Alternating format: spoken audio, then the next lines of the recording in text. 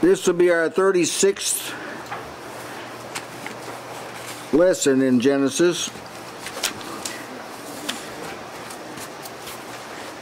We're in the midst of a 3-lesson series on a wife for Isaac.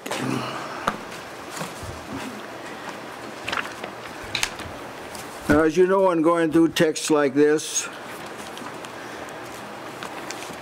we're becoming more acquainted with God. Genesis means beginnings. Every once in a while I list in the back the number of firsts. I didn't this time, but we're over 300 to this point. Things that first time it ever happened, or first mention of something like that. So when we go through these texts, we're going to make some notations about how God worked and so forth, because actually the book is not a commentary on Abraham, although he is a subject from chapter 12 on. This is actually a commentary on God. And men like Abraham, Isaac, Jacob, or Noah, or Enoch, they were like, gave us a glimpse of God. That's what actually that was all about. And well, it's just marvelous to consider. Amen. So we're going to begin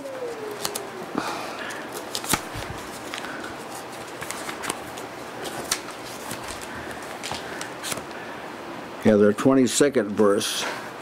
22nd verse through the 48th verse. This is a long chapter, but we're going to be dealing with these details.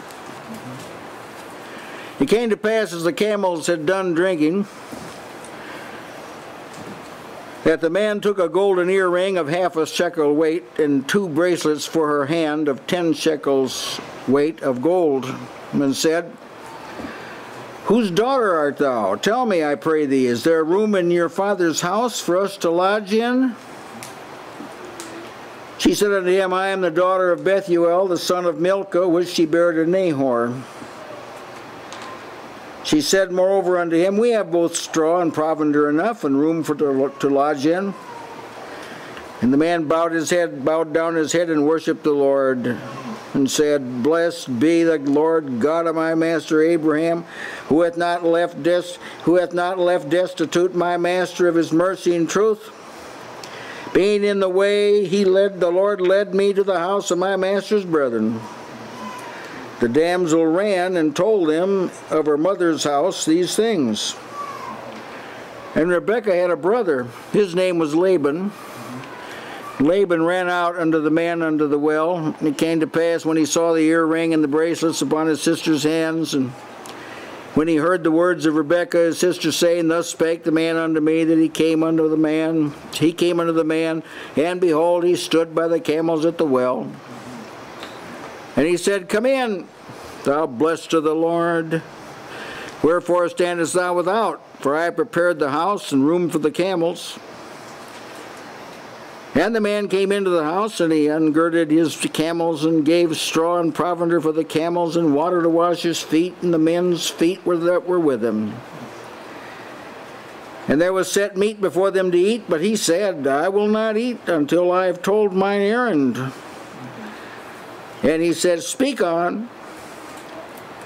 He said, "I am Abraham's servant, and the Lord hath blessed my master greatly, and he has become great. He hath given him flocks and herds and silver and gold, and men servants and maid servants, and camels and asses. And Sarah, my master's wife, bare a son to my master when she was old, and unto him hath he given all that he hath. My master made me swear, saying, Thou shalt not take a wife to my son of the daughters of the Canaanites, in whose land I dwell. But thou shalt go into my father's house, and to my kindred, and take a wife unto my son. And I said unto my master, Peradventure the woman will not follow me. He said unto me, The Lord before whom I walk will send his angel with thee, and prosper thy way, and thou shalt take a wife for my son of my kindred and of my father's house. Then shalt thou be clear from this my oath, when thou comest to my kindred, and if they give not thee her, if they give not thee one, thou shalt be clear from thy oath. And I came this day unto the well, and said, O Lord God of my master Abraham, if now thou do prosper my way which I go, behold, I stand by the well of water. It shall come to pass that when a virgin cometh forth to draw water, and I say to her, give me, I pray thee, a little water of thy pitcher to drink. And she say to me, both drink thou, and I will draw for thy camels. Let the same be the woman whom the Lord hath appointed out for my master's son. And before I had done speaking in my heart, I say, before I had done speaking in my heart, behold, Rebekah came forth with her pitcher on her shoulder, and she went down into the well and drew water. And I said unto her, let me drink, I pray thee. And she made haste and set on her pitcher from her shoulder and said, drink, and I will give thy camels drink also. So I drank, and she made the camels drink also. And I asked her, and said, whose daughter art thou? She said, the daughter of Bethuel, Nahor's son, whom Milcah did bear to him. And I put the earring on her face and bracelets upon her hands. And I bowed down my head and worshipped the Lord, and blessed the Lord God of my master Abraham, which had led me in the right way to take my master's brother's daughter unto his son. Now that's how a man is led by God talks. That's how they think. It's good to know that. And we're seeing here that all the way through here, he talks about God working. Now, I'll tell you, I'm very concerned about this, brethren, that we live in a day when there's not a lot of talk about God working. And some people talk about him working. I think they're not telling the truth. But there's a lot in Scripture about God working. I listed some few things here that have been demonstrated already. He delivers men. Yeah. So when you read about this, this isn't just an account of God delivering people. This is telling you God delivers men. And he leads. Said he led me. God leads men. So if you're not sure how you ought to be living or how you ought to go, and you do have to subject yourself to Scripture. I understand that, but God leads people. And he teaches people. Scripture tells that God teaches people. Brings their spiritual intelligence up. And he guides in judgment and teaches. That was a promise the prophet said. The meek will he guide in judgment, and the meek shall he teach his way. So God teaches people to make right choices, how to walk in. And he speaks of his doings toward men. See, now he works before angels, but it's his doings toward men. And he's working salvation in the earth, the Scripture says. And the psalmist talked about the wonderful works of God. See, you got to be able to see them and detect them. God lifts up. The Lord lifts up the meek. So if you're down in the dumps, and we can tell you this, God lifts up. Amen. He does his will among earthly inhabitants, so the earth may look like it's completely out of control, and God does what he wants to do in the earth. It doesn't make any difference what the circumstances are. And he delivers and he rescues and he works with men. These are just a few of the things. He takes away reproach. Jesus said his Father works, and he said, I work. We're workers. So if you're looking for a religion where God isn't doing anything, it's wrong to come to Christ, because it's a working religion. Yeah. And he works all in all. So there, even the deceived and the deceiver are his, the Scripture says. Yeah, I won't go through the rest. You're familiar with these, but it's just good to see this. See that we're reading of these works. It's called history, and it's a record, and so. But it's a record of God working. That's what it is. And God has worked with Abraham thus far. He's worked with him. Like he called him. Scripture says he brought him out of Ur of the Chaldees. He led him out of Haran. He delivered him from the will of Pharaoh. He prospered him. He delivered him from the will of Abimelech. He caused him to triumph over his enemies. God promised he would be Abraham's shield and exceeding great reward. He enabled him to beget Isaac. He blessed Ishmael because of him. God orchestrated the events pertaining to the offering of Isaac. See, God was in all. Amen. You can mark this down in your intellectual book, that if you've made progress in the Lord, you've seen more and you understand more and you're more devoted, God's been doing a work. Amen. That's right. That's why it's that way. So this incident here of this servant of Abraham's, this is a living incident of blending faith with the working of God. They come together. Amen. Now I'm saying these things because in contemporary Christianity you will not come to these kind of conclusions. I'm telling you the truth. You will not arrive at these kind of conclusions because there's a different kind of an agenda that's being fulfilled. Yeah, Brother Gibbon, you can see that in Genesis, working with Abraham, and God's laying down a foundation that everyone that's in Christ can identify to some degree with every one of these things. That's right. And if you can, it should be an alarm for you. Amen. Now let's start our text. It came to pass as the camels were done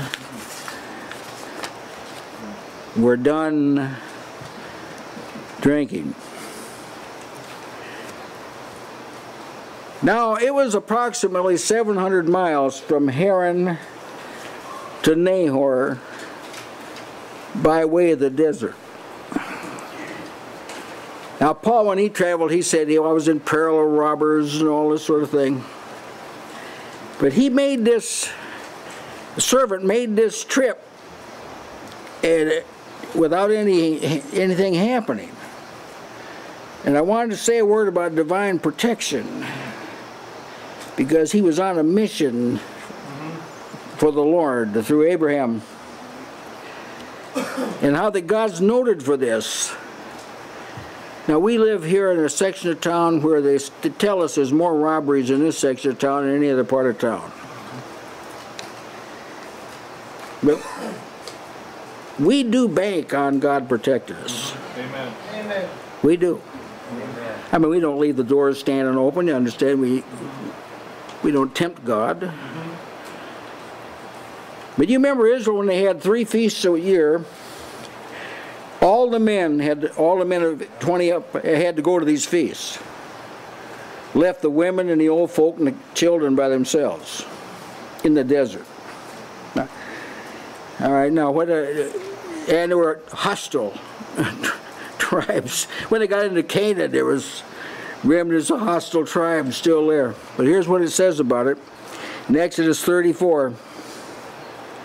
I will cast out the nations before thee and enlarge thy borders, neither shall any man desire thy land when thou shalt go up to appear before the Lord thy God thrice in a year. How about that? I think you'd be hard-pressed to find an American that'd believe that. I do. But this is how God revealed himself. Now look at it. I'm going to call all the men, all the army. There's going to be no army. I'm going to call them all out. But no one will want your land while they're gone. And we read about Jacob, Genesis 35:5. They journeyed, and the terror of God was upon the cities which were round about, and they did not pursue after the sons of Jacob. So God just made them, don't touch those people. They knew it. Prior to his trial, Satan confessed to God, you've made a hedge about him. Everything he's got. Couldn't touch him. Does God still do that? Is God still God? Yes, amen. This is part of his godhood. Solomon wrote, when a man's ways please the Lord, he makes his enemies be at peace with him. That's what he said. Well, that's pretty hard to believe. Well, then work on believing it. Paul was facing hostility in Corinth, and Jesus appeared to him. He said, I'm with thee, no man shall sit on thee to hurt thee. Huh? That's what he said. No man's going to sit on you. No man's going to hurt you. Stay there. I got much people in the city. Confirming that God can and is inclined to grant safety, the Lord made mention of safety under the first covenant. Wherefore ye shall do my statutes, keep my judgments, and do them, and ye shall dwell in the land safe. And the land shall yield her fruit, ye shall eat your fill, and dwell therein in safety. See? Of course, they weren't obedient, so they were invaded. But that's God. See, God has represented himself. When they prepared to go over Jordan, Israel, Moses said this to the people.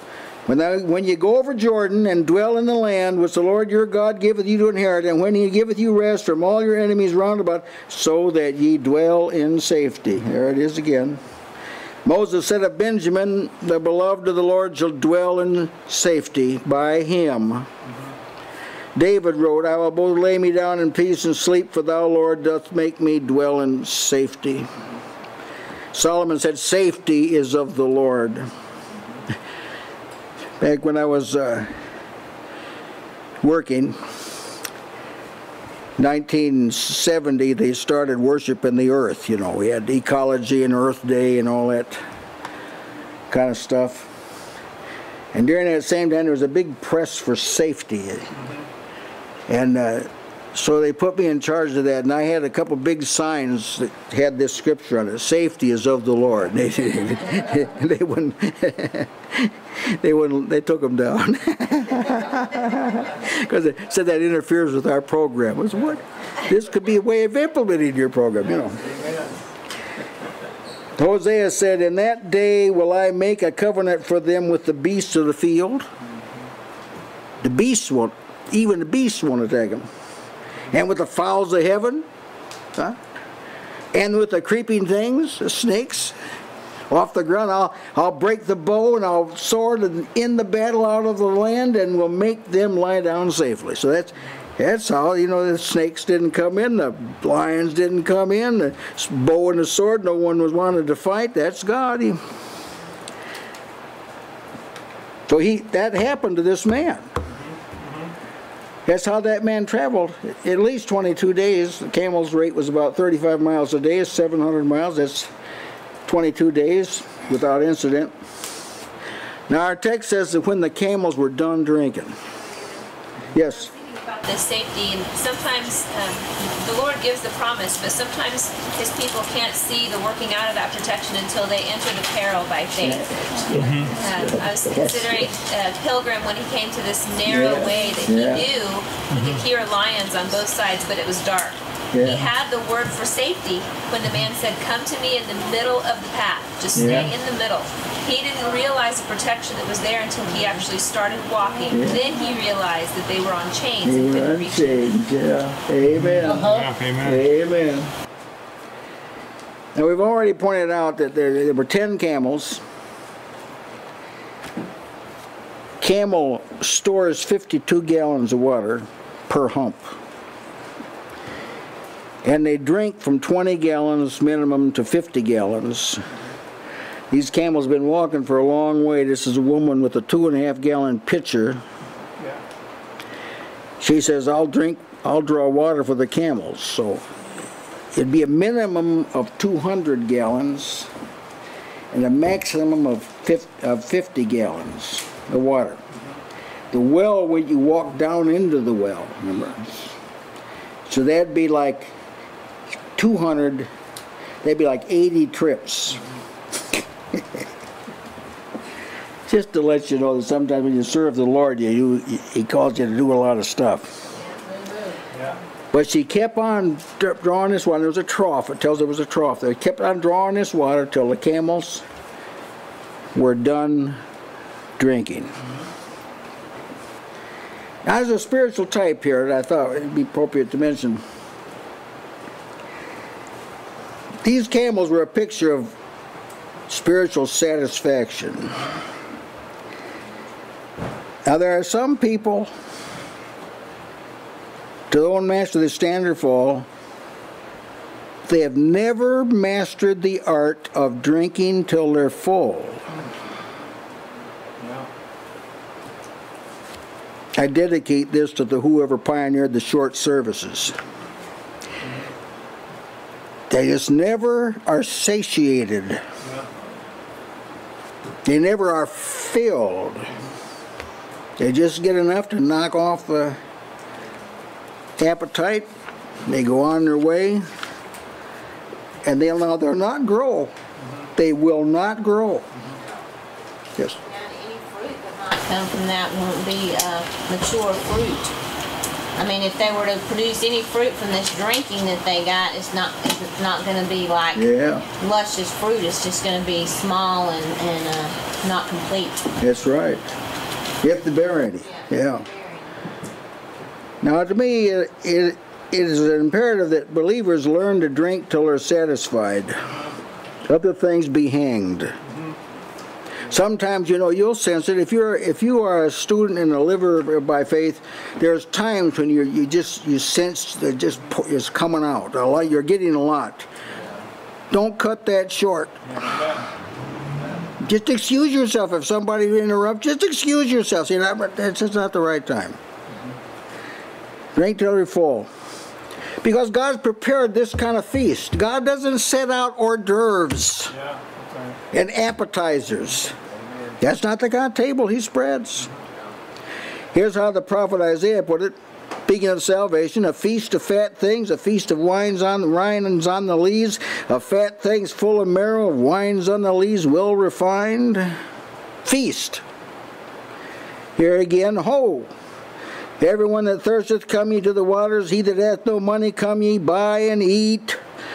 Yea, come buy wine and milk without money and without price. Wherefore do you spend your money for that which is not bread, and your labor for that which satisfieth not? Hearken unto me, and eat ye that which is good, and let your soul delight itself in fatness. Now, if you're able to do this, you've made some progress. You've already outstripped the average church. The average churchman has no idea what this means. But a lot depends on this. I can tell you that if you were sitting there when Jesus preached the Sermon on the Mount and you just went home after half of it, you would have got none of it. Yeah, that's right. That's the way now. This is the way the kingdom of God works. If the Lord sets a table and a person just takes a little dab of this and a dab of that, that's an insult to the Lord. It's an insult to the Lord. To those who learn to live on meager portions, they'll not survive, because salvation doesn't serve meager portions. If a person eats meager portions, they've got to pick out some of their favorite spiritual food, so to speak. See? Well, after the camels got through drinking, and our previous text told us that the servant was looking on, he was watching all this. The man took a golden earring, half a shekel of weight, and 2 bracelets for her hands of 10 shekels. Gave her these golden gifts. Now, the various versions present this inconsistently, but that's you should, if you make comparisons, you should kind of be used to that happening. The King James Version says a golden earring. New King James Version says a golden nose ring.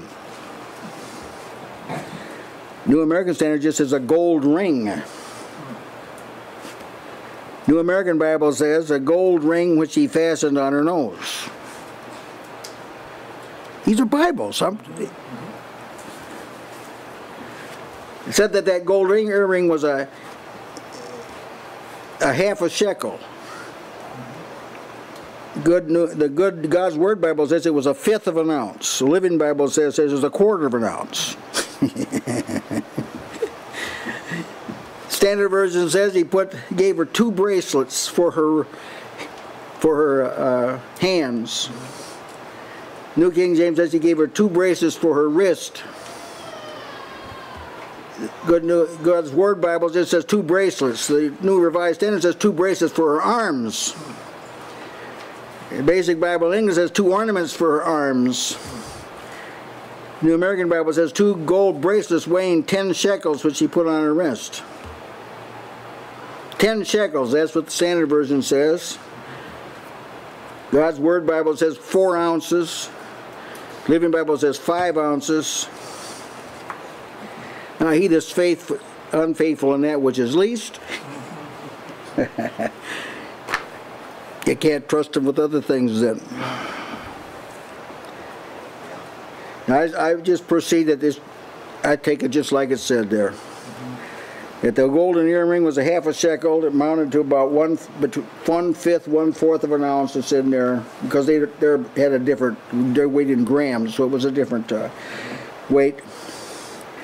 Now today's value of gold, that 1 earring would have been about $1,622. That's what that'd been worth. It's a little gift. This was nothing compared to what he's going to offer, but this little gift.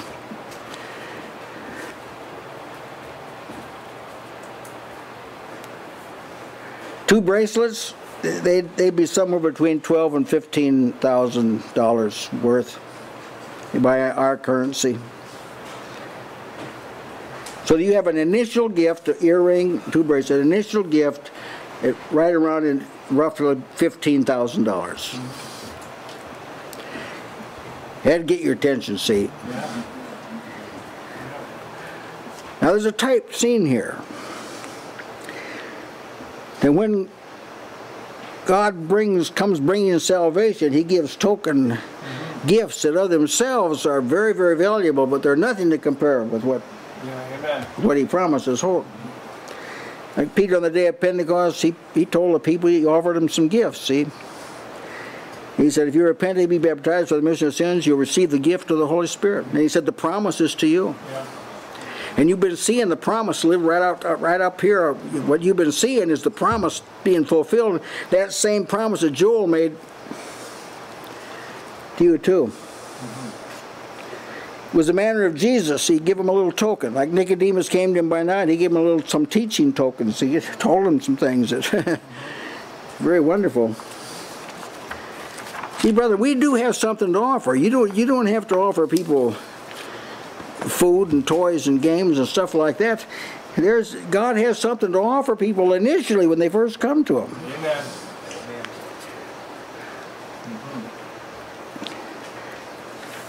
Well, after he gave, and later on he tells you that he put them on a lady. Later he's going to tell us.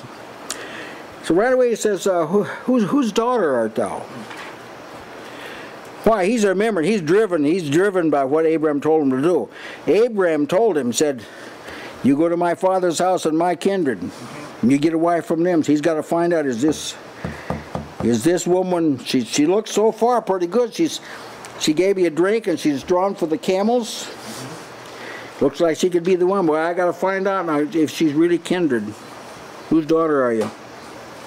Here's what Abraham said, go to my country and to my kindred and take a wife from Isaac. Beware that thou bring not my son hither. Don't you take Isaac back there. And if the woman will not be willing to follow you, then you'll be free from your oath. Come on back home. What a picture, huh? So a person preaches the gospel, you preach the gospel, you deliver the gospel to the person, you lay it out to them, they don't want it. Go back home. Amen. Yeah, that's how I like to work on it. God's told you something by the unwillingness of people. It tells you something. Right. There's a message that's being delivered to you, and people bow their neck and don't want the truth of the gospel. That's a message being delivered to you. Yes. If the servant here was Eliezer, which some people think it was, he'd have been pretty old if it was, but if it was, Eliezer had been with Abraham for quite a while, over 60 years. And so if he heard a name of his kindred, he could recognize it, see, right away. Yeah. Because he knew about Abraham's family. Now there was a sense in which the servant, he had to overcome Rebekah's attractiveness, because she was a very beautiful woman, it says. She was very, he had to overcome that. Could be overly impressed by her beauty and by her willingness to work and everything. We have to find out now, she's part of the kindred, she's part of the house. And so he asked this. See, good preaching and teaching will assist in sharpening our focus. Now, why I'm saying this, I want to show the power of focus in here. He could have fastened his eyes on Rebekah, or he could fasten his thoughts on what Abraham had told him to do. And he chose to focus on what Abraham had told him to do. The power of spiritual focus. He must concentrate on the bottom line. A wife for Isaac from among Abraham's kindred. Now, I thought it needful to make a comment about the lethal nature of distraction. This is an area you can't make laws in, I understand that. Every person has to work this out. If Satan can turn your attention so that you don't think about, I'm going to die, I'm going to stand at the judgment seat of Christ, I'm going to give an account for what I've done. If he can get you to forget that and place that in the background, then he's distracted you. Yeah, amen. Okay? And you will not be able to make right decisions, to say the least. That's why the Lord said, don't love the world. Love not the world. Amen. Neither the things that are in the world. Amen. Don't culture an appetite for them. Yeah, right. Don't do it. Why? They're distracting. Yeah. And they'll pull you down there like quicksand. Yeah. Once you get into these things, they pull you right down into it, see? And some naive souls see that happen. Solomon told his son about the whorish woman. He said, she'll try and drag you into her house. She'll say, come in, turn in, we'll have a good time. He said, you listen, there's another woman calling out to you. Wisdom is calling out too like that. Yeah, okay. So there's two voices you're hearing all the time in your spirit. It's the Lord saying, come and learn from me. It's another voice. Say, now come over here. I'll give you some more immediate benefits. You see, and this servant refused to be turned aside.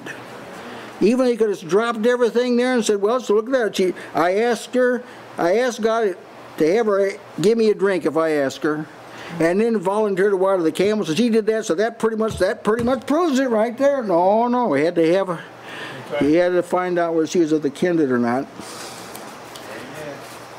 Then he asked the question to make sure that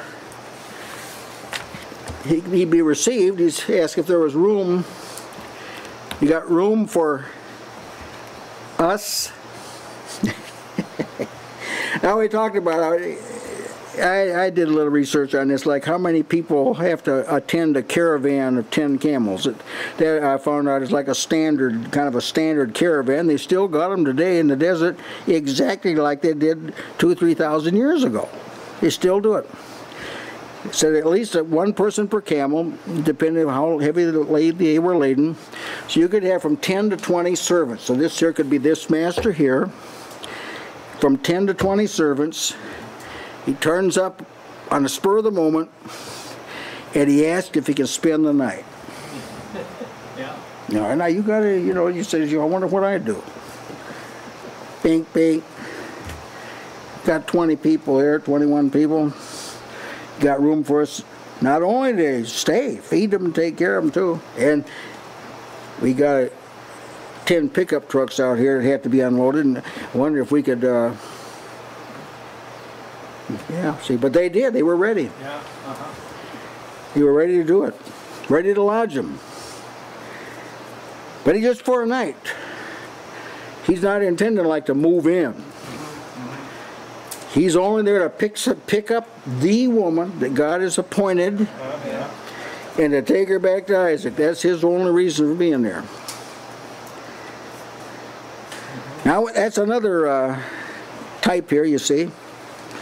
The saints do not intend to spend a lengthy time in this place, the world. We're thinking about what Solomon referred to as our long home. Yeah. That's Ecclesiastes 12:5, our long home. So we're just journeying through here. We want to just know if we can just spend the night. That's all. Yeah. Now there's a song I remember when I was writing this that we used to sing in Indiana. It's a favorite song of one of our brethren there, Charles Eaton. I'm a pilgrim. I'm going to try and sing the first verse if I can. I'm a pilgrim, and I'm a stranger. I can tarry but a night. Do not detain me, for I am going to where the fountains are ever flowing. I'm a pilgrim, and I'm a stranger. I can tarry but a night. Now, Christian people used to sing a lot of songs like that. You will hardly ever hear a song like that. You will never hear a praise chorus like that, unless they're quoting some Bible verse. And this is a frame of mind that has been lost in the modern church generation. And old hymnals, they were packed with songs about this. Hymnals like the 18th, 17th, 1800s. So I thought about that anyway as I was going through this. Now he asked her, "Are you whose daughter are you?" He didn't say, "Are you related to Abraham?" You got to know how to ask questions. See?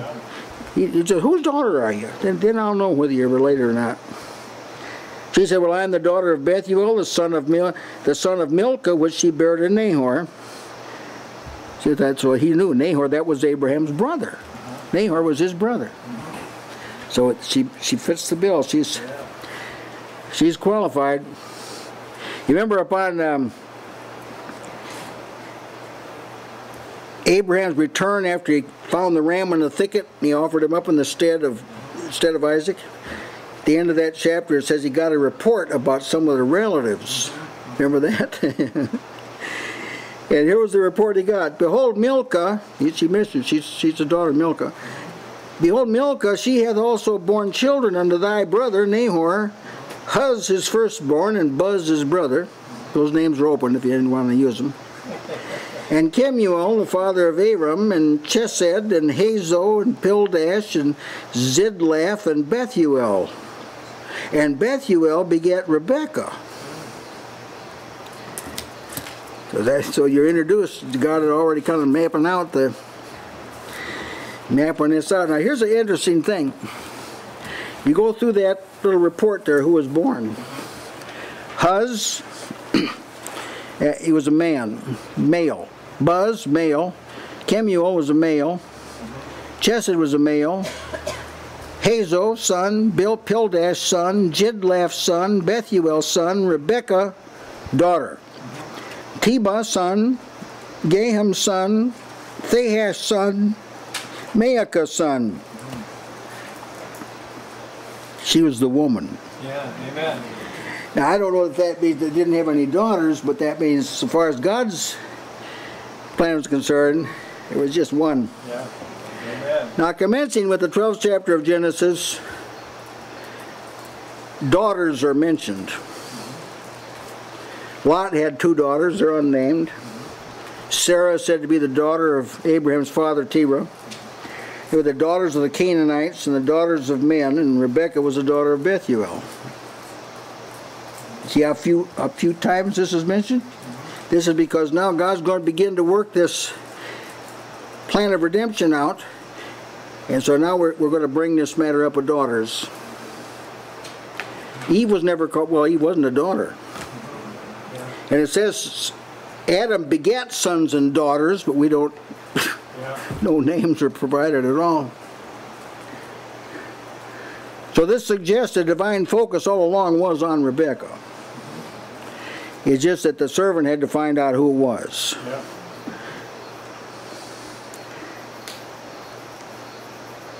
She was, Michael introduced this thought to us last time.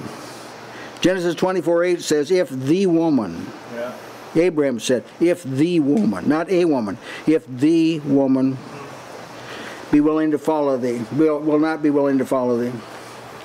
So I'm persuaded that this was the person God had chosen all along. And she said, we have straw and provender. Provender would be food for the various types of food for the camels. Now you notice she's informed about what's going on at home. Yeah, a lot of people, family members living at home, they don't know what's going on. They got to live in their own little world. But see, she do. What was happening there? We have room. We got enough for the camels too. 10 camels. As I understand, that'd be up to about 90 pounds of food per day. Must have had a pretty good cupboard. See, hospitality involves something. And you're reading here that Abraham was hospitable, Lot was hospitable. Now you find in Laban, they're hospitable too. And Rebecca reports there's plenty here. Now a word about hospitality, because this is not common. When we used to have the renewals at different places before it was so hard to find a church that hosted, the biggest single problem we had was with hospitality. Monumental. Monumental. We're talking about Christian people. Monumental.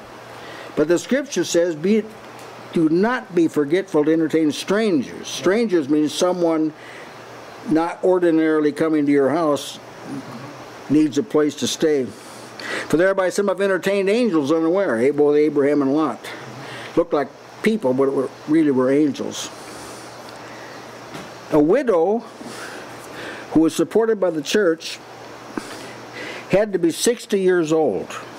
Couldn't support her. Didn't make a difference how bad off she was. Just needed to get married again. This is what the scripture says. But there was a qualification. Only if she's lodged strangers and washed the saints' feet. If she hasn't been hospitable, no support. Say, well, that sounds kind of hard. Sounded like the widow wasn't considerate. That's found in the scripture, and so you can read it for yourself. Now there were hospitable people in the scripture that when Jesus was here. It says of Martha, she received him into her house, and the indications are when he was in that area, he'd spend time there at their house. Zacchaeus, he received Jesus into his house. Simon the tanner received Peter into his house. Lydia, remember after she was converted, she asked Paul and all those with him, come in, if you judge me worthy, come in and abide in my house. Philip the evangelist, he entertained Paul and a group of people traveling with him, coming to their house. And even the barbarians at Melita, remember when they had that shipwreck? Yeah.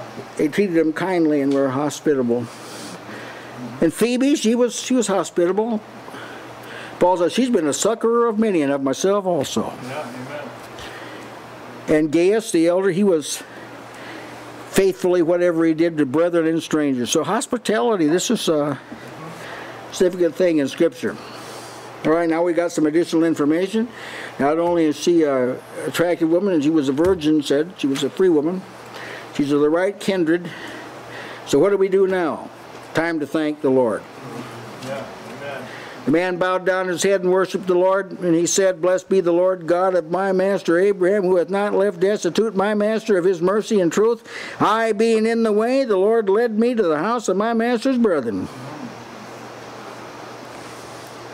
Now this bowing of the head, oh, you've probably heard people argue about the posture of prayer and whether you ought to bow your head or whether you ought to raise your head and all this kind of stuff. Always seemed kind of foolish to me, but the bowing of the head, the kneeling down, the bending down, some people fell down, some lay prostrate. It was an admission that God was greater. Amen. And they were lesser. That's right. Yep. Amen. Now these are not things you mandate to be done. Yeah. But when I could do it, I always liked to pray down on the floor. Maybe I should resume that. Maybe I would be able to get up if I did that. See, it shouldn't surprise us in a self-centered age that this is like strange language. And blessed be the Lord. Now we talked some about that. What is it? What do people mean when they say, blessed be the Lord? What does that mean, blessed be the Lord? How do you bless the Lord? Now, you will not find any satisfaction in any Hebrew lexicon, any Greek lexicon, any English dictionary. If you look up the word bless, you'll say, like, does anybody know what this means? Then is to give a benefit to somebody, that is true. But here he blesses God. And the scripture says, bless the Lord, O my soul. Be not forgetful of all his benefits. Now the Revelation states that God is worthy to receive blessing. Every creature which is in the heaven and on earth and under the earth, and such as are in the sea, and all that are in them were heard saying, blessing and honor and glory and power be unto him. There it is. In the 7th chapter, blessing and glory and wisdom and thanksgiving and honor and power and might be unto our God. So how do you bless God? How does God receive any benefit from us? Well, he does. Let me give you some statements of it. It's not that you add something to him. It's that it brings great joy and satisfaction to God when his people are thankful. Now here, let me give you some examples. Isaiah 62:5, for as a young man marrieth a virgin, so shall thy sons marry thee, and as the bridegroom rejoices over the bride, so shall thy God rejoice over thee. That's blessing God, see? Here's another, I will rejoice in Jerusalem. God says it. Zephaniah said, he will rejoice over thee with joy. He will rest in his love. He will joy over thee with singing. He's been blessed, see. Remember that when Jesus found a lost sheep, parable of the lost sheep, he said, he comes home and says, rejoice with me. And Numbers 14:8 said, if the Lord delight in us, he'll bring us. Deuteronomy 10:15, only the Lord had to delight in thy fathers, to love them. Whom the Lord loveth, he correcteth and chaseth, even as a father, the son in whom he delights. They have a froward heart, an abomination to the Lord, but such as are upright in their way are his delight. Well, I won't read anymore, but you see that when you bless God, you are in fact telling God that you've seen and recognized what he's done, and you're thanking him for it, and this causes great delight. Amen. This blesses God. It's good to think of God this way. Sometimes people think of God more like a big ogre of some kind that frowning all the time, but this pleasing God. Yeah. Now he called God the God of his master. He didn't say my God.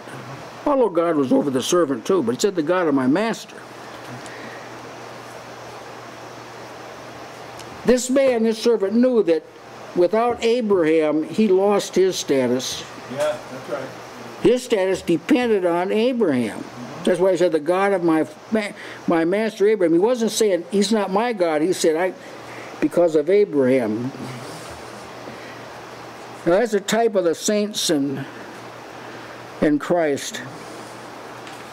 With the servant, it was, the hierarchy was God, Abraham, servant. Strict order. With us, God, Christ, us. Amen. Very strict. Yeah. He blesses us for Christ's sake. And I make mention many times that the phrase through Christ, in Christ, by Christ, in Jesus, through Jesus, by Jesus, in the Lord Jesus, by the Lord Jesus. It's 100 some times those expressions are mentioned. So we know that whatever we have, it's because of the God and Father of our Lord Jesus Christ. Amen. And he's not left my master, he's thanking God, he's not left my master destitute of mercy and truth. Interesting, those two are joined together, mercy and truth. Psalmist joined them together. He said mercy and truth are meant together, speaking of redemption, mercy and truth. Ordinarily, if without the salvation of God in mind, you couldn't get mercy and truth together. Truth would testify against the people, see. Yeah, that's right. Here's the picture you have, that before the redemption is in Christ Jesus, the truth condemned the people. Mercy cried out, he needs mercy, but they couldn't get together because sin hadn't been taken away.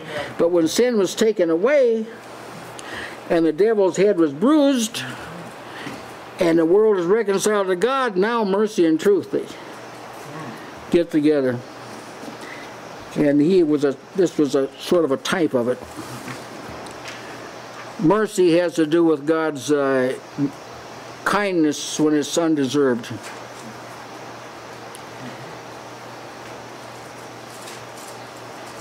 And truth. Truth is reality that's firm and unshakable. The idea is that God is faithfully acts in strict accord with his person and promises.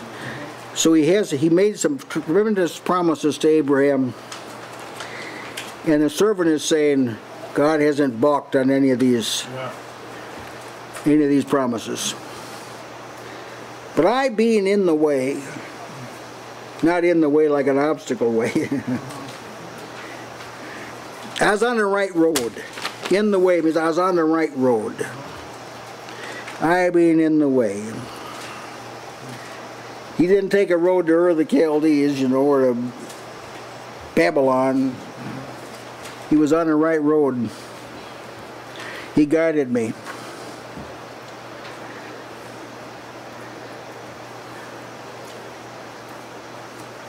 Some versions do read it a little bit different, but I stick with this one, that because I was in the way, the Lord led me. I was a leadable person. I was on the right. I was on the right path. Now, it might not surprise you, but some people would like God to lead them, but we're walking on the wrong road. And the Lord doesn't lead them in that particular road.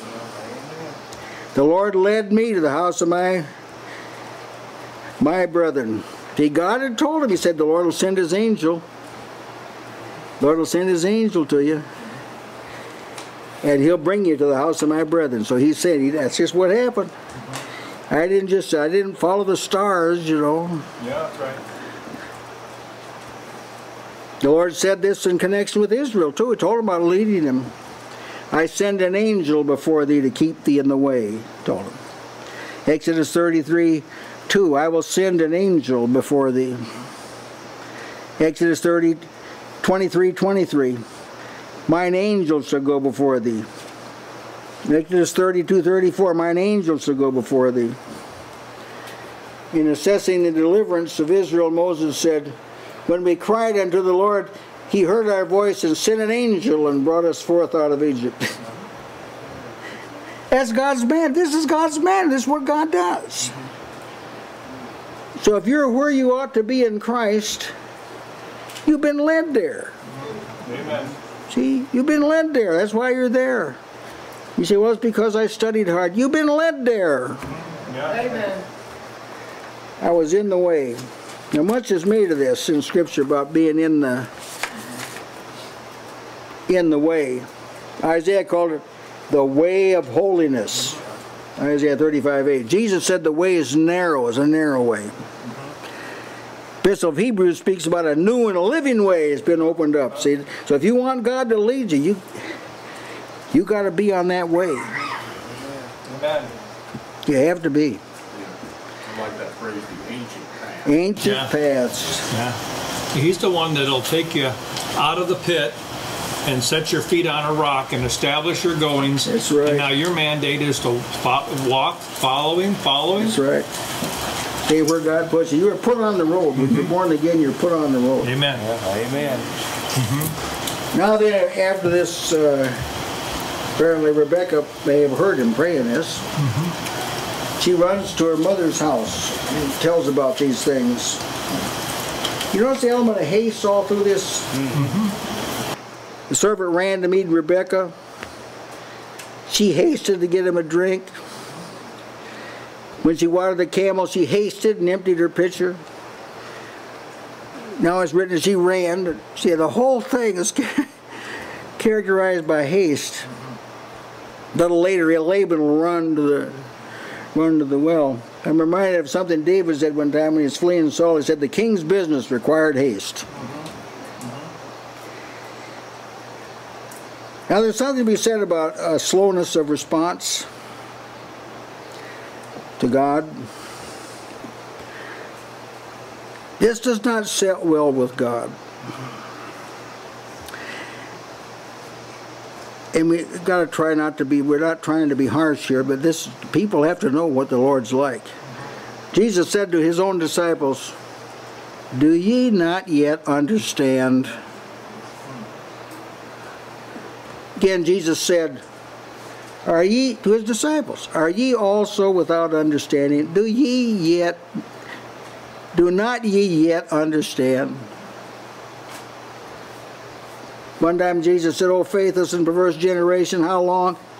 To his disciples, they're on the coming down the Mount of Transfiguration. That's when he said this. How long shall I be with you? How long shall I suffer you? And again, Mark 8:17, perceive ye not yet? Neither, I mean, how much, is Jesus talking, how much do I have to say before it gets through to you? So, it's in order to ask God to make you of quick understanding. To pick up on things quick. Be instant to respond. Now that was before Pentecost. The disciples weren't like that after Pentecost. You'll understand. They weren't slow. There's a comment John makes about this. These things understood not his disciples at the first. But when Jesus was glorified, then remember they the things that were written of him. See, then it came to him after Jesus returned to heaven. Now we have a new party enters into the situation. Well, incidentally, you might wonder, why did it say she told her mother's house? Why didn't she say she told her father's house? They sound strange, like strange language. But the household does belong to the mother. Solomon said that, and the virtuous woman says her household. And her husband trusted her. She could even go out and buy a field, sell her wares, businesswoman, took care of the house. Her children always had food and clothes. She was the head of the house. In fact, that's what 1 Timothy 5:14 says, that, of the household. She did it with her interest in her husband. I mean, I understand that, but she's the one that was there all the time. Yeah. So Rebecca, she wisely tells her mother, here's a strange man. She saw a strange man for the first time. He hasn't mentioned anything about looking for a wife yet. said, see here, he gave me these bracelets and this earring here, and tell that I could imagine saying, oh, God, be careful, Milka, saying, man, be careful here. So she did a wise thing. She was an adult woman. Rebecca's not a child. She's an adult woman, but she tells this, always keeping everything open and above board. And she told them, we got plenty of room. So she had to alert them to that, because they're going to have to like provide water for the men to wash. They're going to have to unload the camels. They're going to have to feed the camels. They're going to have to serve a meal to the servant and all those with him, and sleeping accommodations. So yeah, I could imagine you'd have to kind of alert the house. Now enters her brother Laban, who's there's a lot of stuff about Laban in the Bible. Laban, her brother. Rebekah had a brother. His name was Laban. Remember, Jacob dealt with this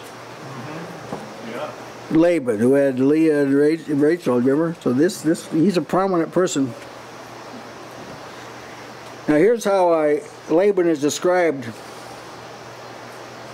Laban, son of Bethuel the Syrian, the brother of Rebekah, Jacob and Esau's mother. How's that for a description, huh? Is that good? Yeah. He's also called Laban the Syrian in Genesis 25:20.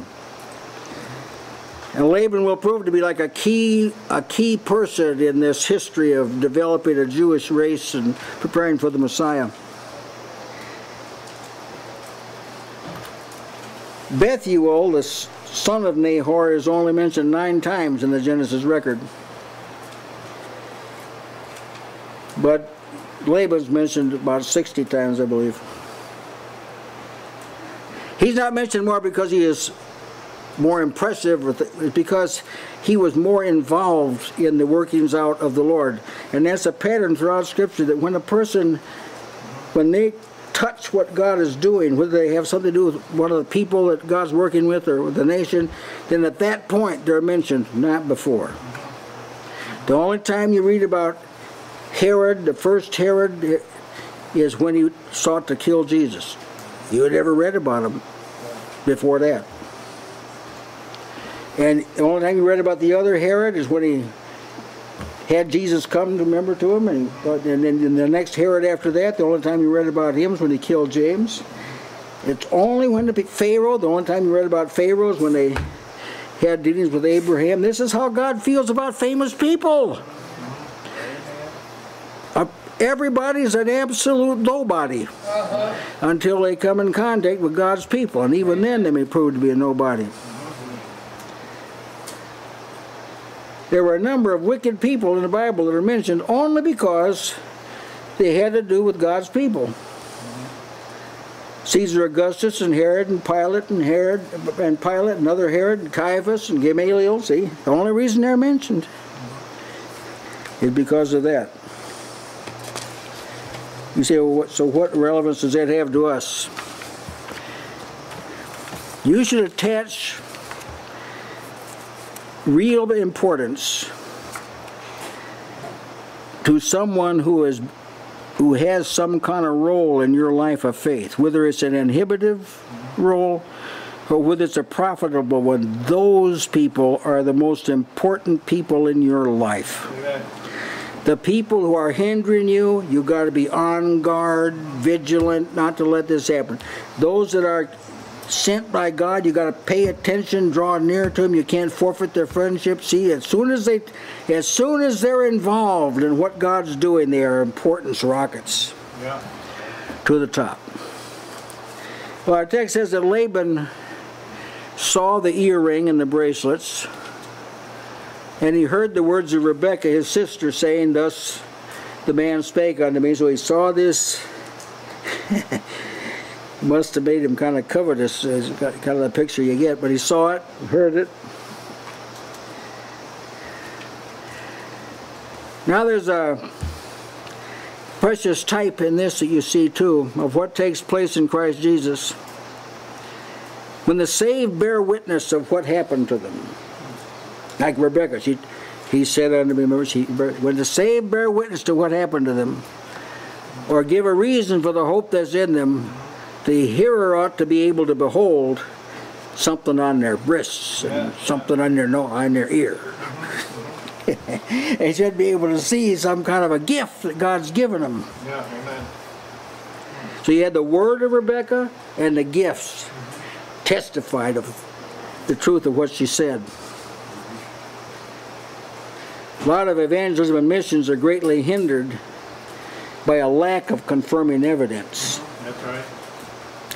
Just isn't there. So until the gospel is preached, either hostile influences or favorable influences can't be predicted. You can't predict this. Who's going to reject, who's going to accept. The only way the gospel has to be delivered. Amen. So Laban runs out. Before you go on, we remember Brother John, when he prayed for people, he would buttress it with a testimony.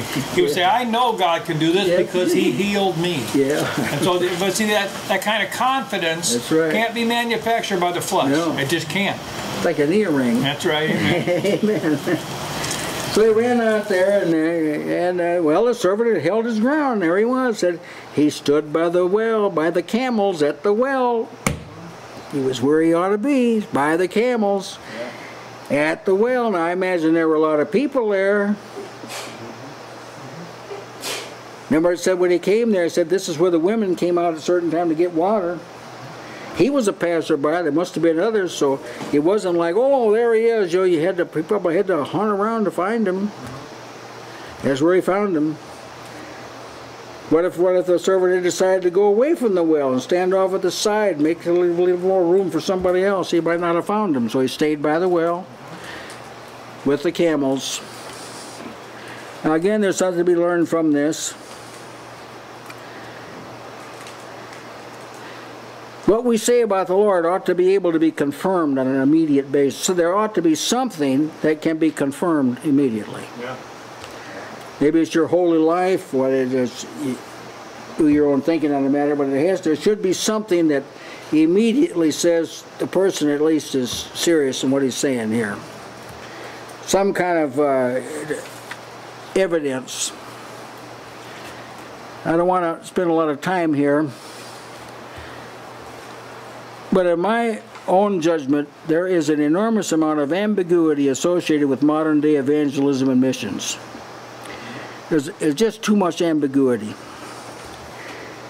Distraction to its food and supplies and entertainment and all sorts of things that aren't really immediately connected with the business at hand. And I think that really people need to do a lot of thinking about this. So as a result, there's very little is known about Christ or why he had to die. They'll say, Jesus loved you and died for you, but see, it's sensitive, so it's like a why. Why did he have to die? Well, he just had, no answers, but there should be some evidence presented. And Laban, he doesn't hesitate. He welcomes. He says, "What? Come in." He said, well, "Why are you standing out here? Rachel told you, that we had plenty of room. What are you waiting out here for?" Well, he's waiting. He wasn't going to impose himself. He was going to wait because this is going to be part of, if they be willing to give her to you. See, so this had to be a willing house. So he postured himself so this could see if this was the case. And he says, "Thou blessed of the Lord."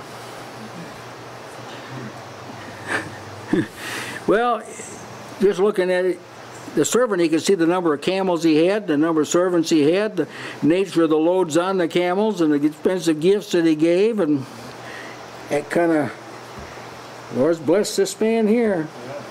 Blessed him. He didn't conclude that, well, you must have worked really hard. Servant, I can see you're very industrious. You must have worked real hard to accumulate all this. No, I said, you're blessed of the Lord. That's what it is. Even though Nahor didn't go to Canaan, with Abraham, he apparently did leave Ur of the Chaldees. Apparently did. And he was up there, we understand, somewhere near Haran. It's hard, no one really knows for sure where Nahor is, but it was up somewhere up there, which would be the northwestern part of Mesopotamia. And Ur of the Chaldees was in the southeastern part of Mesopotamia. So I say this because when they say Abraham, see this all perk up as Bethuel's grandfather, so he's going to know. And years later, Jacob will have dealings with Laban, and Laban will say to him, the God of Abraham and the God of Nahor. So Nahor must have, Abraham must have testified some way to him. The God of Nahor. It wasn't another God either. But he didn't mention the God of Isaac, but so Jacob at that time said to him, Jacob swore by the fear of his father Isaac, capital F was a word for God. So this was a part of the family. Nahor had to recognize that even though Abraham was his brother, he had been blessed in a different way, superior way to Nahor. See? This didn't mean that Nahor wasn't valuable, because Isaac had to get his wife from his family. But there are some people you finally have to just step back and say they're more important than me. I mean, we don't all have the same value. I'm sure we know this, but it's just good to, no matter how great you are, there's somebody that's greater than you. Yeah. So far as the covenant of God was concerned, it wasn't with Nahor, it was with Abraham. And the covenant wasn't with Rebekah. It'd be with her son, Isaac. Why are you standing without? Well, I think sometimes the Lord whispers that to the souls of some people. How come you're standing outside? When I told you that in my Father's house there are many mansions, what are you doing standing aloof like that? Something to learn. And the man, he then went into the house. And they right away set a meal before him. They set meat before him. Meat in the Bible means meal. Doesn't mean flesh. It means a meal. And it's compared with milk. It's like comparing a bottle with a meal. The milk is just a bald word itself. Meat is what the implications of the Word of God, what it leads to, the understanding what it's talking about, that's the meat. That's right. That's the meal. Now see, there are some people that never sit down, they go to church, but they never sit down to a meal. Yeah. They don't. At the best, it's a bottle. They set a meal out before him. And pilgrims need meals. Amen.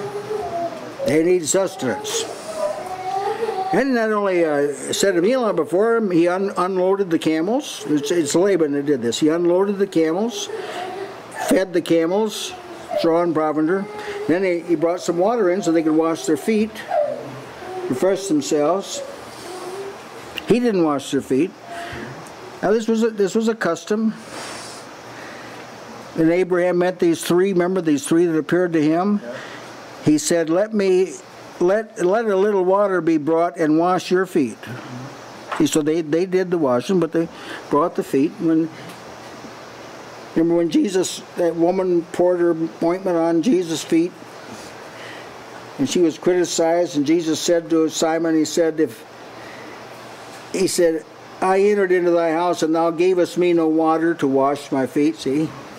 So this didn't mean that Laban washed their feet, and it wasn't the practice.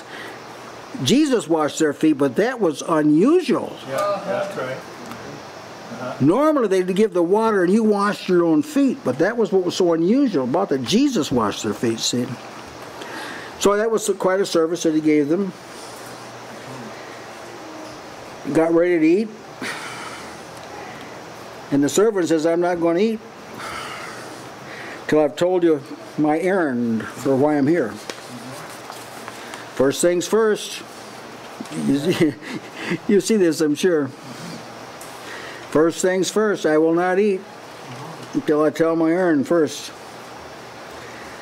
So they said, well, speak on. What does that mean? Speak on. Start talking and don't stop till you're done. He doesn't say, give us a brief summation. Speak on. Tell us why you're here.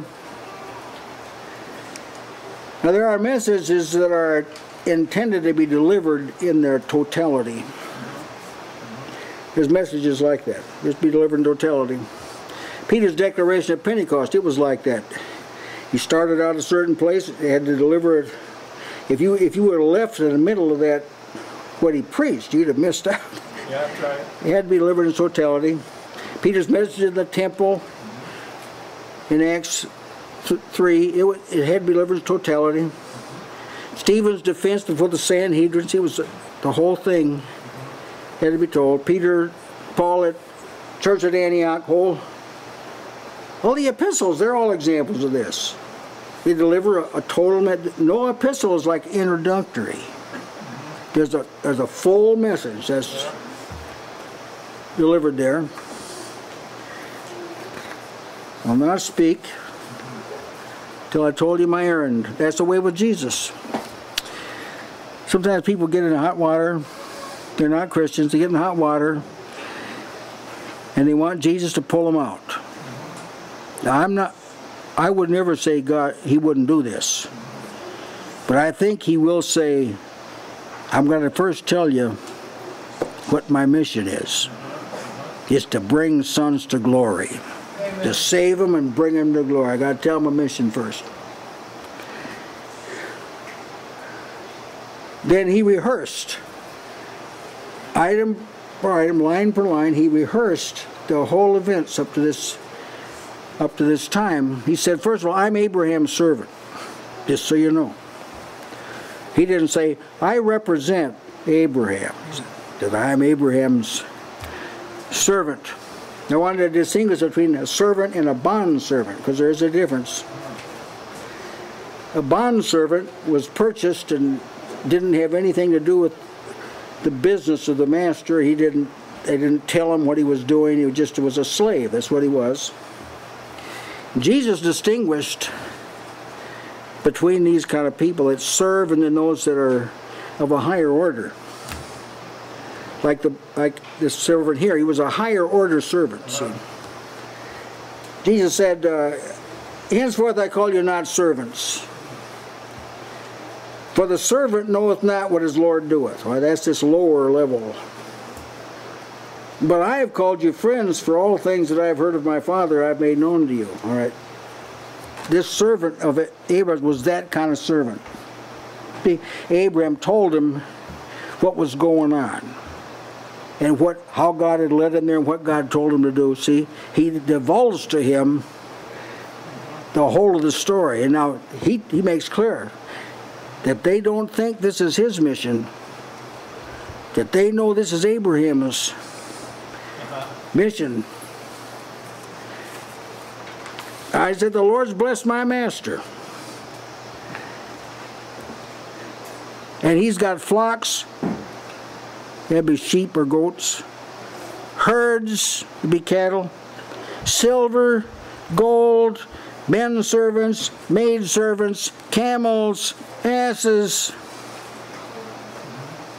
He didn't say, my master Abraham is very wise. He invested his money wisely and he worked hard and he built this ranch. He'd been blessed by God. Yeah. Now I'll tell you, not many of us have by USA standards a lot. Now if you go to other countries, you do have a lot. But if you ever confront someone that thinks that you are very wealthy because they're from another country, you be sure to tell them, my master. Yeah. gave me this. Sure you make that plain to him, because that's really the way it is. Yeah, that's right. See, blessing is attested by possessions. Now Abraham, what God promised Abraham was not of a heavenly or spiritual nature. It was a lot of offspring and a land. That was what it was of a different order. But it was when he saw that he had these things that God promised, then you know God blessed him. Well, there's things God has promised to those that in Christ Jesus. They ought to be present. Things like peace, contentment, fruit of the Spirit, old things passing away, all things becoming new, a purged conscience, confidence before God, full assurance of faith, and so forth and so forth. If you've been blessed, you got these things. And you can say this, God has blessed me. You can give a testimony, God has blessed me, and testify to the existence of these things. And beside that, he said, Sarah, his wife, Nahor knew about Sarah because she was married. Abram and Sarah married before they left Ur of the Chaldees and before Haran died, and while Nahor was still at home, and they knew she was barren, because right at the first, Genesis 11 said she was barren. He married. Sarah, my master's wife, bare a son to my master when she was old. And here come the kicker. All this wealth I told you about, that my master has, he's given all that he hath, to that son Sarah had. Now that put a different kind of a slant on this visit, didn't it? Whoever married Isaac, they'd come into all that, see? Well, you certainly ought to see the parallel there, that Jesus is God's son and God's given him everything, put it all into his hands, everything, and you get it all if you marry him. A chaste virgin. And this master of mine, he made me swear. Promise by making an oath. He made me swear that I'd find him, Isaac, a wife among his kindred. That's why I'm here. I wouldn't be here if my master hadn't sent me on this mission. I wouldn't be here. And then he goes on, he tells him the Lord sent his angel. They brought him here. My master Abraham told me he was going to do this. So I've been directed by the Lord's angel to this place here. There's a lesson to be learned here. We should proceed without eliminating, which in our growth, we should proceed without eliminating any of the evidence that's already been presented. You may think it's small, you may think it's insignificant. No. The evidences have to build. They're not replaced. You first receive joy. You got to keep that joy. As you grow, you got to keep that joy. You have the full assurance of faith. You have to keep it. You have to keep it. You have to keep. When God adds to you, you've got to keep what you had before. When the Lord added camels and he added all these things, he kept the ones he had before. But some people, I get the impression they think you like replace things that God gave you. But you add to it. You add to your faith. You increase. Abraham left Ur of the Chaldees. He never did forget about that. Then he went to Haran. He didn't forget about that. All these various stages, see, he remembered all this. And now the servant, he's remembering what God's happened to him. What does that do? Well, it teaches you that God's faithful. See, God's faithful. That has to be established in people's heart and mind. God is faithful. Yeah. That's why you rehearse where you are and how long you've been there and this sort of thing. As he talked to her, he talked to them, he mentioned that he had prayed, let the same be she that thou hast appointed. So I'm looking for someone that was appointed by God. Let the same be the woman whom the Lord hath appointed out for my master's son. So you can't say it any clearer. Can't modify, but God doesn't do that. Well, this is what he did. Yeah. Amen. God is represented as appointing and choosing. Some people object to this side. They say, well, God doesn't do that. Hey, these people don't know what they're talking about. God does do that. Amen.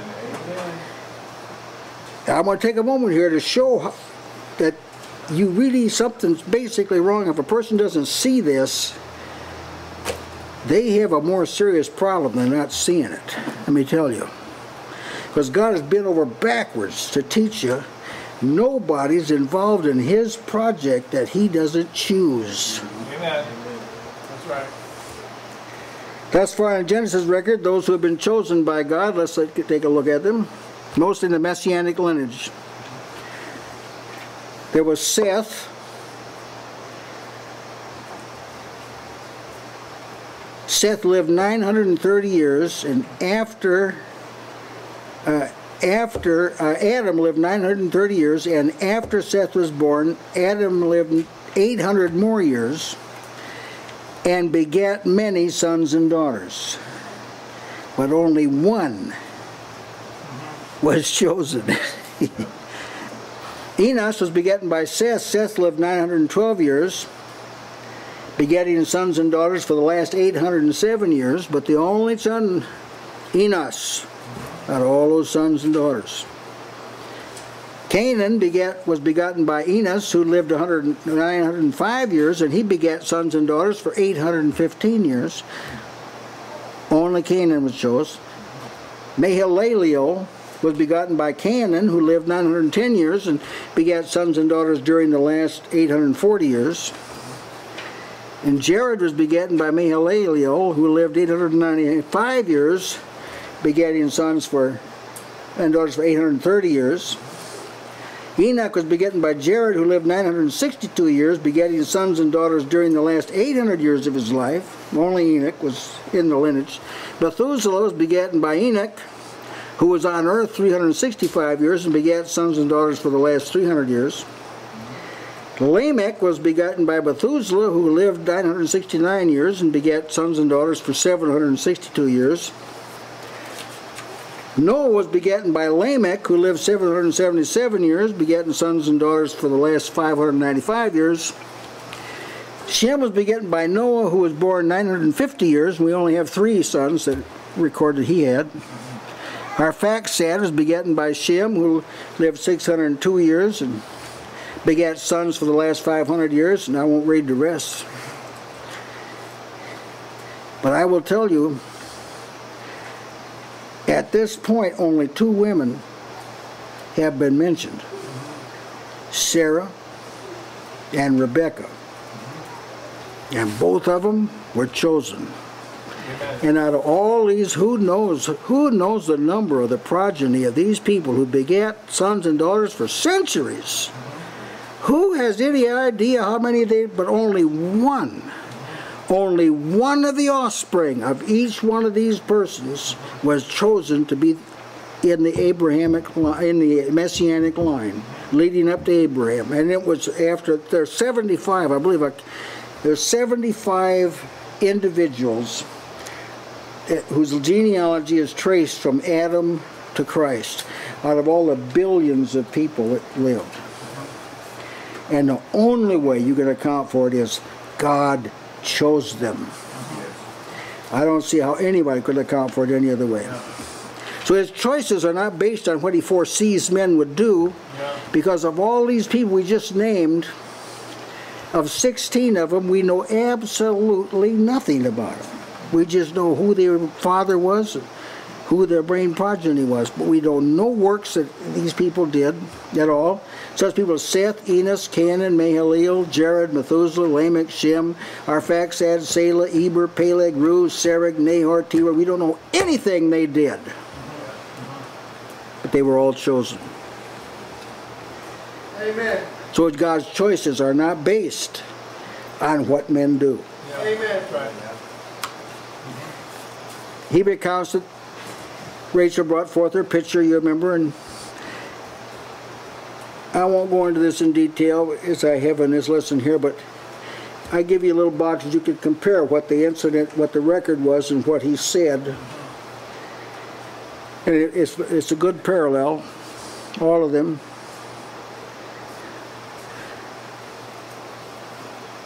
See, this is the manner of God's salvation. He's showing the household that God has worked all this out. Yeah. And somehow in the message of salvation, that's got to get across, that God has worked all this out. Amen.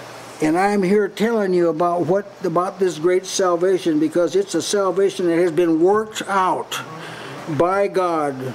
And He's led us up to this moment. Great truth to see. Amen. This is the way you find out what God's will is by walking in this path where God's working. That's how you learn what God's will is. Amen. You present your body a living sacrifice unto God, holy, acceptable, which is your reasonable service, and you find out what the will of the Lord is.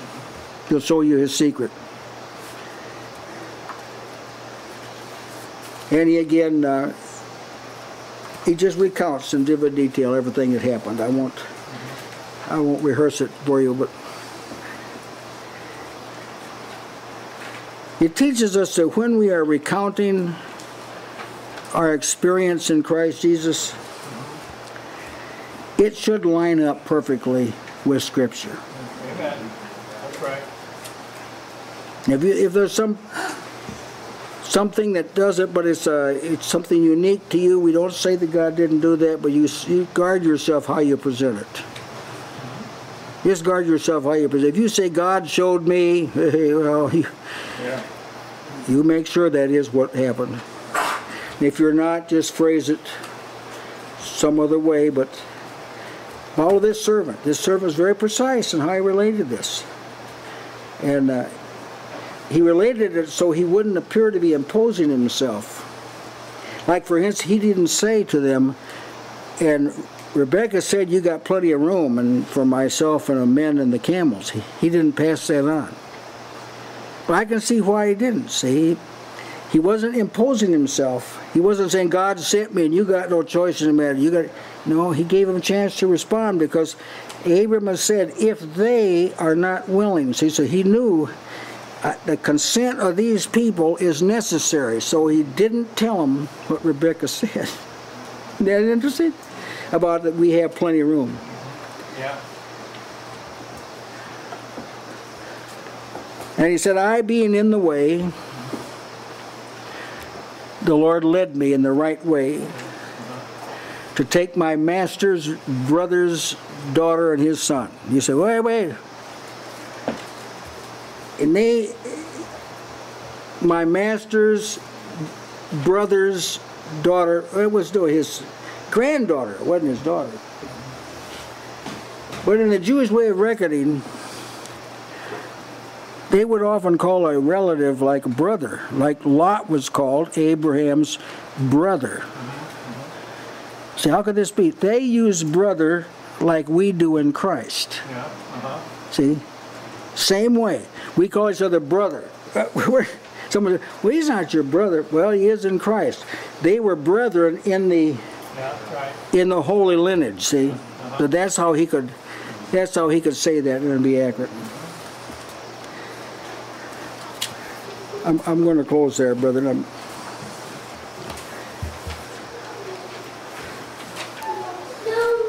There's a lot to cover there, and I'm more and more impressed with this servant. Amen. How faithful he was, and how accurate he was, and how patient he was, and how wise he was, and how long-suffering he was, and how diligent he was. And see, all that it's quite a picture that you see of him. It's a long journey. And he right off the bat, he's going in there and he's telling about it. He rehearsed the whole thing. Yeah. Any of you have something you'd like to add tonight? Yes, Sister Meg.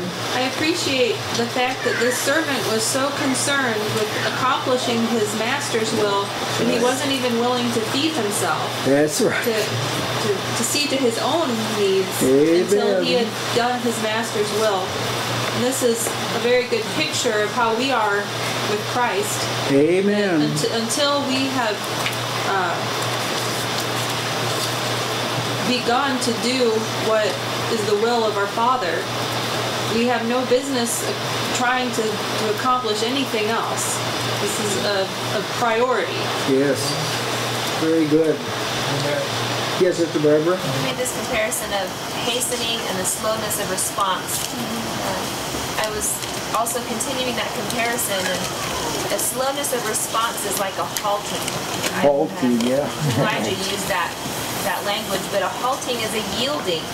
And when you yield, then you're holding back, and there is an entrance there for other things to enter in. Good. So the hastening then is closing that door so that the distractions aren't as easy. Very good. Entering.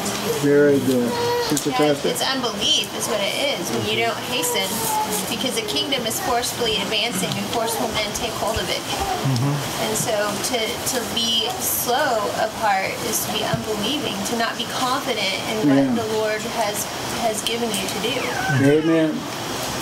I was thinking too of this the woman, how the body of Christ is the woman, That's right. and how each one of us as an individual is not really important. We're not named. We're the body. Yeah. So that's why it's important to be part of the body and not think of yourself as an individual. Yeah. Amen. Amen. Well, I appreciated this aspect that you brought out about what was given to Rebecca as the first fruits of what she would receive. And if you look and see at the things that the Lord has done now for us, and you almost can't even fathom what is yet to come. Amen. Amen. Brother Gibbon? Yes. When you were talking about the servant who would not eat until he had told them why he was there, what came to my mind when you talked to this was when Jesus was at the well and he didn't eat, and how he had a work to do, so he didn't eat, and how with the servant he knew that he had to work for his master, and how Jesus knew that he had to work for his master as well. Amen. This woman, when she told them, yeah, well, there's enough, we have enough, she didn't have to say, well, hold on a minute, I'll go ask permission, I'll go see what my mom wants me to do. She knew exactly what they would do. And that's quite a blessing when you see, somebody asks you a question, well, what do you think? If you're in Christ, you can give an answer. You can give a good answer because you know. Paul said, I know him. And this is something, this is family talk for sure. But at the same time, it's good to know that you know. Amen. Yes, Brother Rick. I thought of the fact that the servant, after he had prayed, he didn't just sit by passively waiting for things to kind of happen. He was forward to do what he could perceive to be God's will in this whole matter. Yes. And I'm reminded of the text that says, thy people shall all be willing in the day of thy power. Amen. It's not just that the power makes them willing, although that's true.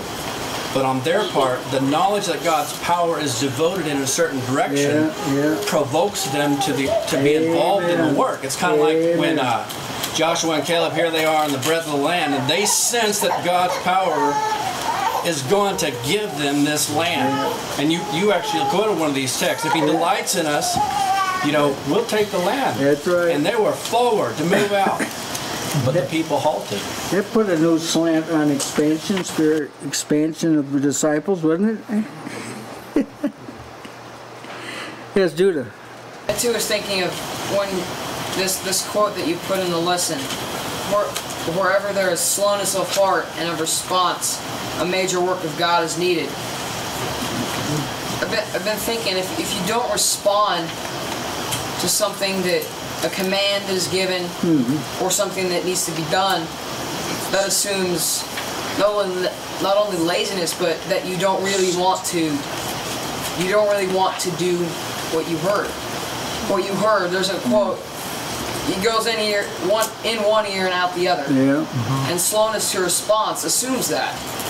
Because if you don't heed what is the warnings in Galatians, the whole book is a warning. Yeah. We don't know what happened, but if the Galatians didn't heed that warning, they would have gone downhill. When we heed warnings and commands that God's given us, it will greatly benefit us, because He rewards those who diligently seek Him. Amen. Yes, Brother Matthew. I had thought about when you were talking about those who don't have an appetite for these things, and they don't ever fill themselves to the point of being satisfied. I had thought about the time when Elisha told Joash, the smite on the ground. We have a whole generation of people in the church who only think to smite thrice, and they don't ever partake to the point to where they can culture this appetite that they need to be able to have full victory over the opposition. Vivid picture, isn't it? At least 5 or 6 times it should have shot. Hey, you only shot 3 arrows. He was a dying man, remember? Elisha was. It irritated him. All right, we'll have a closing word of prayer. All right, Heavenly Father, we pray that you give us wisdom to ingest these things that we read and be able to associate them with your great salvation and to see the various pictures and mirrors of your work that is written there. And we're very grateful that you have been zealous to show yourself to us and to do so in quite remarkable detail. We thank you in Jesus' name. Amen.